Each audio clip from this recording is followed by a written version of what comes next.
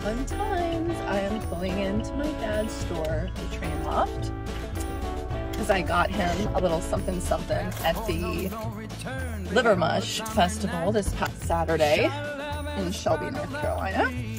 And it's like the perfect fit for this train car that he has designed.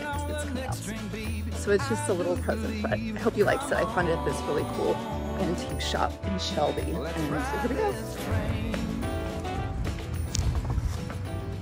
Hello, Dad. Oh, hello, Lisa. I brought you a little something something.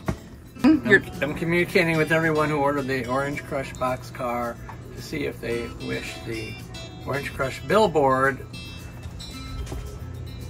and then I can send that to them at the same time. Well, that is impeccable timing because I have a present for you. Oh, it's a can of Orange Crush. Dad! You just ruined the surprise! How did I know? How did you know? Oh boy, oh boy. Wow. It's pretty unique, isn't it? Yeah. The amber color and the I really like the that. width and that is so cool. I was in a really cool antique shop in Shelby. Is this when you went to the Dirty Dancing Festival? Actually, it was after that.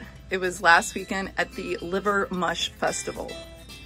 Okay, different festival. Different festival. Did you have dancing there? There was. Okay. I did dance.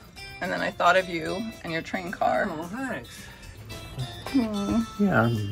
Thank you, dear. Thank you, number one. So I actually have about 4 train cars. A really nice customer who became a friend, Art, he gave me a car that has a little like country music theme to it. And my dad gave me a car last year, which I asked for. It's this like San Francisco City of Lights car and it lights up.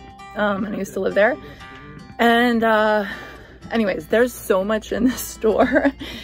I love going to antique shops and like, you know, flea markets and places like that, general stores, like old general stores. And this is kind of like that, where you're just constantly stimulated, like looking around and picking up things behind other things and spotting like really interesting stuff. So I've been enjoying exploring because I haven't been here in a little while. So kind of seeing what's new. Yeah, fun times. I noticed that you had another new beer car really like on your website. It is really cool looking. Well, it kind of is. It's like the half brother to the Strohs. And the Strohs Brewery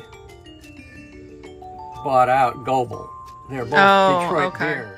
Especially in the last several years, my dad's been designing a lot of train cars, like custom runs of things, as well as billboards. So that's been kind of fun because there have been some like local favorites like Cheerwine and Texas Pete. And then he had, you know, the Orange Crush car. That was the impetus for me getting him that old Orange Crush bottle. So anyways, it's really nice. He and I both do creative work. We both are visual and like coming up with visions, and I think like impacting other people, and are both entrepreneurs essentially. So, you know, he has his retail shop here in Winston-Salem, North Carolina. It could seem like a very different thing, but I feel like we actually have had similar paths. Okay, I'm gonna run the train.